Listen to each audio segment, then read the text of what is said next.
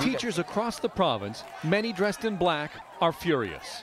Collective bargaining rights are gone, and we want them back. And more importantly for many students, canceling extracurricular activities. Look what teachers did today. They got up and left.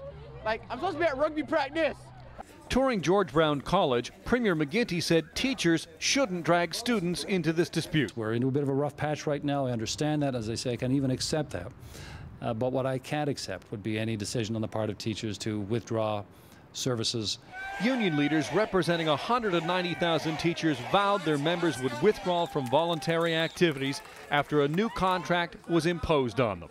The Minister of Education signaling the government has the power to step in if things escalate. Putting Students First legislation has within it tools to respond to provincial work to rule circumstances. It is too early to tell. Union leaders say they're within their rights. That's a voluntary activity. That's something they choose to do or not do. So there's no violation of any kind of legislation. As a comfort to teachers and a warning to other public sector employees, the Premier offered this. Some of the teachers see themselves as kind of being